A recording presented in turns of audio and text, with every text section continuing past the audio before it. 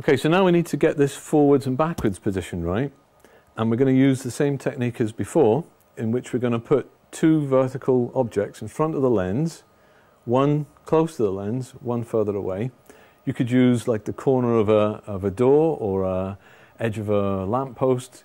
It's two vertical objects that are far enough away so there's a good distance between them.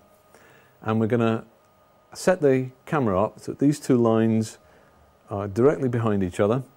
And we're going to turn the camera left and right.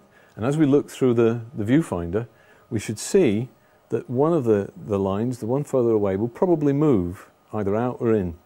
Okay, so now we're going to adjust the 4.5 forwards-backwards movement.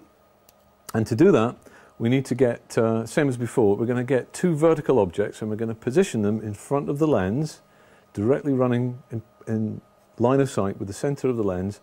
So we've got one close, one far away. And you can use something like the edge of a door frame or the edge of a building and a lamp post, something that's close to the lens, something far away, that you can use for reference. Tilt the camera left and right, and as you do so, you'll find those lines will, particularly the one furthest away, will start to move in or out. And it's simply a matter of releasing the tension lever on the top, sliding the camera forwards and back, looking through the viewfinder and rechecking it. And after a couple of goes, you're going to find that that's going to stop moving. The difference is only like a millimeter or two.